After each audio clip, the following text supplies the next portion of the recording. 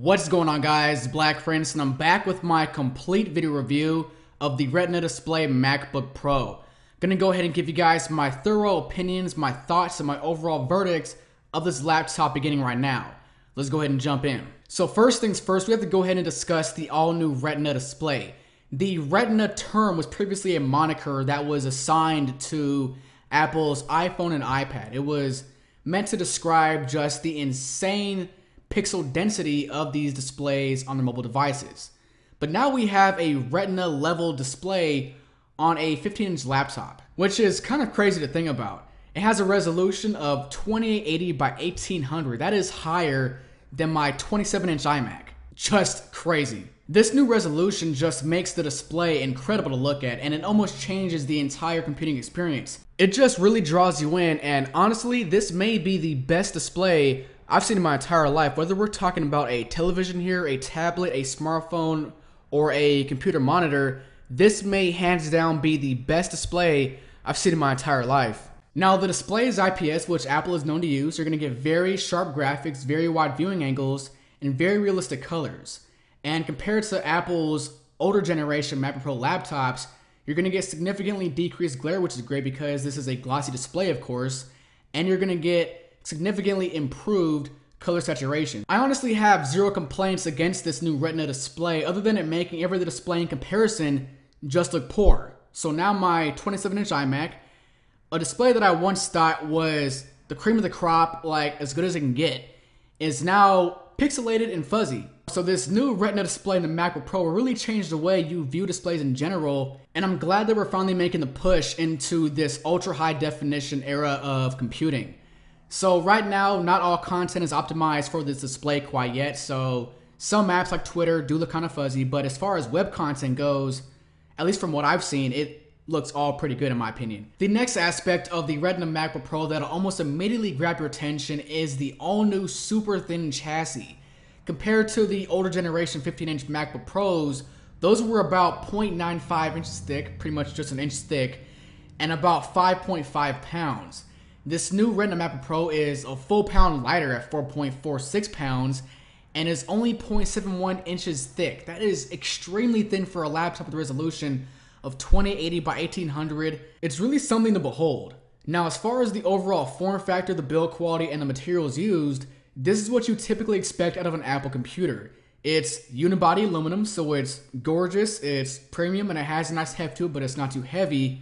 And it has the overall exact same layout and structure as the older MacBook Pros do. So it has the exact same size trackpad, the speakers on the side of the keyboard, the exact same layout of the keyboard, and overall it just looks like a thinner, more badass MacBook Pro laptop. Now, for a computer this size, it does feel really lightweight when you're holding it in the hand, but for a student like myself, a 15-inch full-size powerhouse laptop may be just a little bit too much to carry around school on a daily basis in my bag. This is a 4.5-pound laptop with a 15.4-inch display, as I've mentioned previously, and I've carried it around school for a few days now, and I have noticed that it does put a pretty noticeable strain on my shoulder when I have my bag on. So this is really a heads up for all my people out there who are out all day long and require a powerful computer with them that can handle all their daily needs and tasks.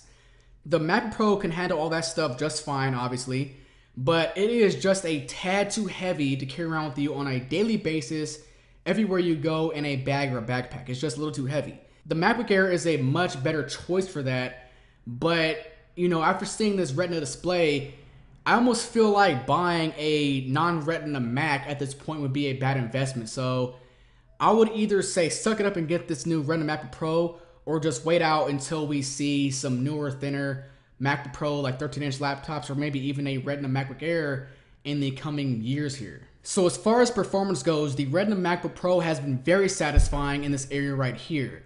As far as handling all of my daily needs and tasks, such as editing 1080p video in Final Cut Pro 10, watching movies or full-screen YouTube videos, editing in Photoshop, for example, web browsing, music and stuff. It's handled all that and more without even hesitating or blinking at me. It's been, very smooth, consistent, and just a very well-performing machine, even at the just insane resolution of 2080 by 1800, I have just been very satisfied with it. Now, as far as gaming goes, that is not in my daily portfolio of tasks that I need to accomplish on my computer. I just don't game on a daily basis.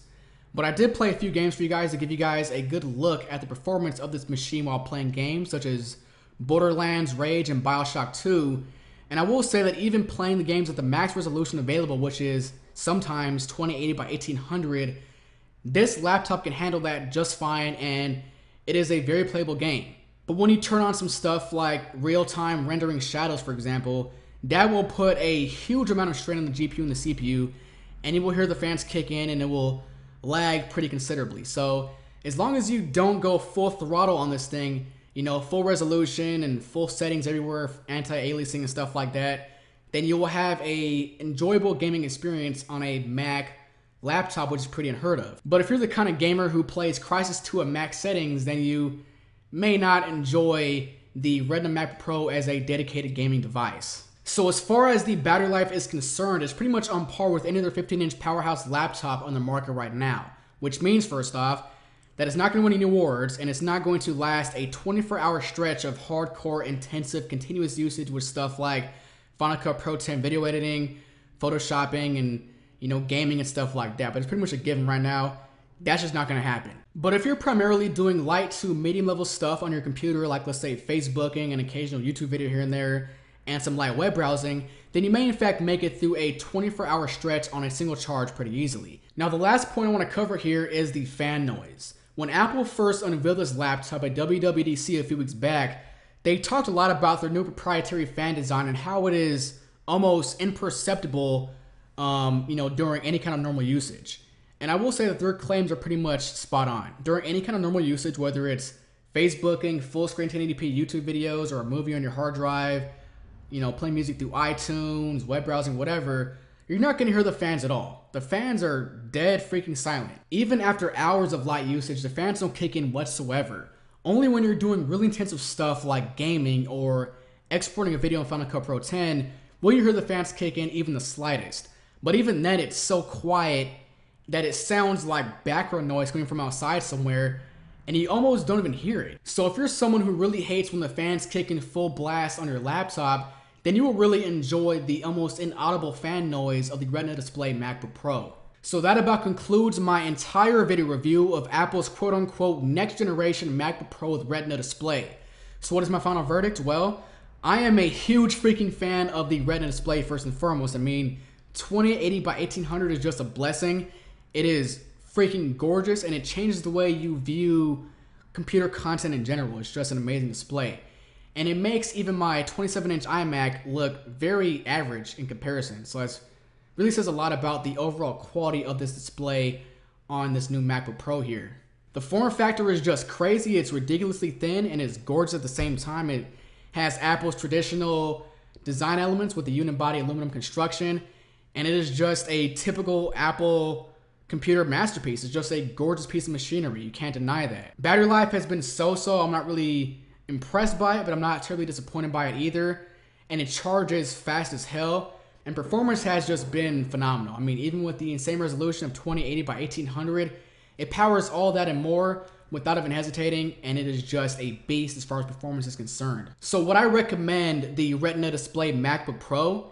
Abso-freaking-lutely. It is just an amazing laptop, and for me at least, is the best laptop that I've used in my entire life. I just can't even deny that. It's just so freaking thin, so powerful, Retina display, and it is just really cutting edge compared to the typical laptop in the market right now. Now, the entry-level Retina display MacBook Pro begins at a pretty crazy price of $2,200, which is outside the price range of the vast majority of the market looking to buy a laptop right now. Nobody really wants to spend $2,000 on a laptop, it's just kind of unheard of. And the reason for this being is that the laptop is super cutting edge. Just like when the MacBook Air first came out, it costed more than the MacBook Pro did. Why? Because it was super cutting edge. But as time went on, we've seen the MacBook Air drop in price pretty dramatically. And similarly, we've also seen these Retina display laptops from Apple drop in price pretty steeply as time goes on as well. But that is pretty much it, guys. I hope you guys enjoyed my review of the Retina display next generation MacBook Pro from Apple. Go ahead and drop me a comment down below as always. Give this video a thumbs up, follow me, and I'll catch you guys next time. Thanks for watching. I'm out.